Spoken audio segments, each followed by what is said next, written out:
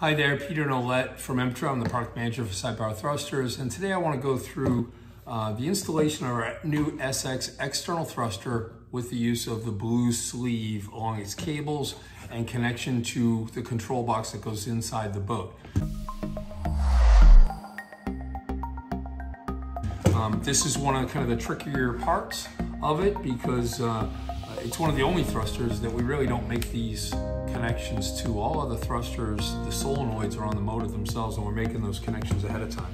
So on this blue sleeve is supplied longer than you will need for your installation, so it's going to be necessary to trim it down. The reason for that is so that you have enough length relative to your installation. So on this, the key is that you wanted the blue sleeve is meant to go over the hose barb on the thruster, and you clamp there, and then over the hose barb on this control box and clamp there. And that's creating your IP within the boat. So what we're gonna do first is we're gonna slide this up over our cabling. So you're gonna start with your thermal switch wiring that feeds in first, okay? There are two there, just so you know real quick. So that's the mechanical thermal switch, the longer one. That's your temp sensor wiring. All of these external thrusters come set up to be either on-off or proportional control.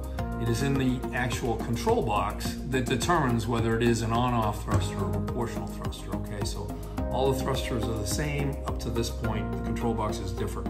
So we're gonna slide in that wiring here first. Okay, then followed by your A1, A2, which are your power feed cables coming off the motor. And we're gonna feed those into this blue sleeve, okay? And just kind of little bites at a time is how you do this. Just feed a little bit at a time.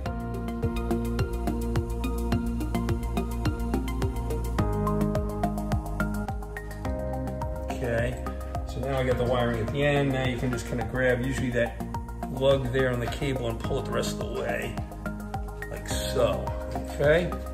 So now what you want to do is slide this up over the hose barb,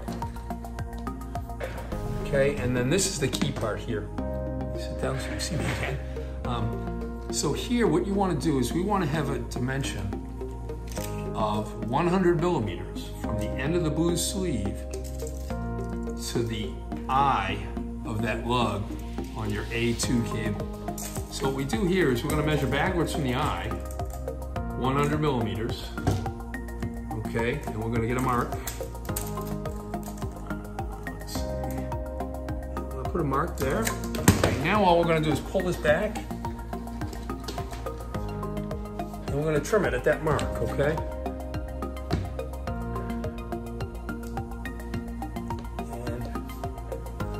So you can see. So we're just going to trim this.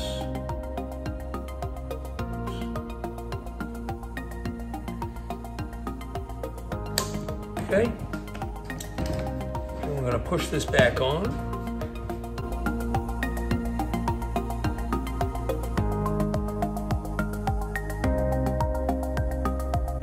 Okay.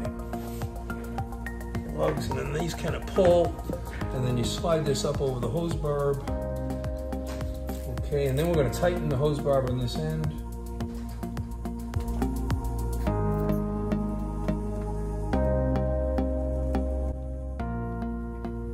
Okay, we're going to slide our other hose barb down over it so it's in place. Okay, and now the fun part of our connections into our control box here. Okay. So going into the control box, we have already removed our two lock washers and our two nuts coming off of the two posts here marked A2 and A1. What we're going to do is now feed these into the box through the hose barb. Again, your thermal switch wiring first,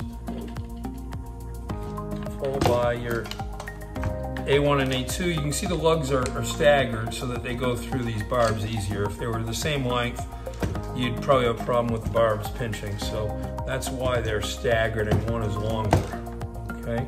So we pull those through, okay? And then what you want to do is get that hose barb up over that, okay? First thing we do is with our thermal switch wiring, we're going to plug that in to the box. Plugs in there, and then you can tuck that down into the side. Okay, then we've got our A1, A2, so we put A1 on. Then you got a lock washer and a nut. Now these are high amp loading connections. Your A1, A2 power feeds, so it's very important that these are secured properly and torqued, okay? You have to have your lock washer in place. You have to have your nut in place, and they have to be secured to 4 Newton meters is what you want to do on these. On your battery feed cables going in, your positive and negative here, those have to be torqued to 5.6 Newton meters, okay? These are 10 mils, so you're just going to take these up and then a torque on them and torque these to 4 Newton meters. Pretty straightforward. And then your battery cable's in. You're going to put your hose clamp up and on and tighten that in place, and then this can be mounted in the boat in its position. And that's basically it.